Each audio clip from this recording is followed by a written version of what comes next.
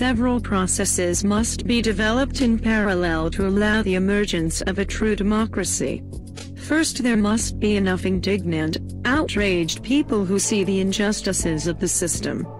We need a general awareness about the nature of our societies. We live in an oligarchy, not in a democracy. The links between our political systems and economic and social problems must be explained, the injustices on the many brought upon by the minority ruling class. This first part is sort of an enhanced awareness, which would give rise to the second stage, possibly enabling citizens to resolve the problem. The revolution therefore requires a general mobilization of all indignant, not only against the current system, but mostly for a concrete alternative. Thus the 15M movement in Spain with its slogan, Real Democracia, Real Democracy Now, drew the bright and inspiring line that all popular protest movements were then going to follow. Real democracy, a system where the people really have the power, is emphasized throughout these movements. However, there is not much reflection on the development of a real democracy applicable across nations.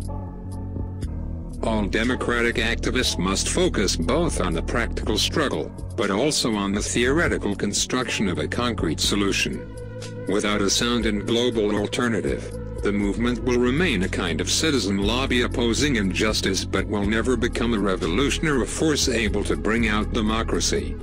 The distribution of power in a society is organized with a constitution.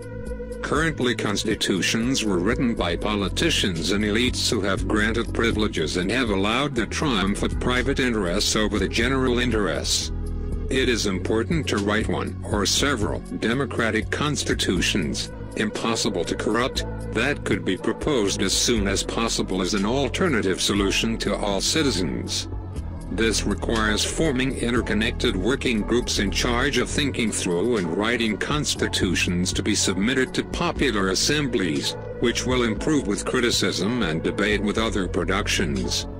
The process will ripen when one or several democratic constitutions eventually achieve consensus in the popular movements.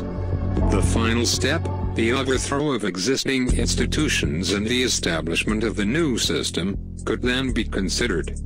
As you can see, the revolutions in which the intended social project had not been clearly defined by a constitution, a predefined organization of powers, were all recuperated, the Soviets and the USSR, the revolutions of the Arab Spring, the French Revolution, and so on.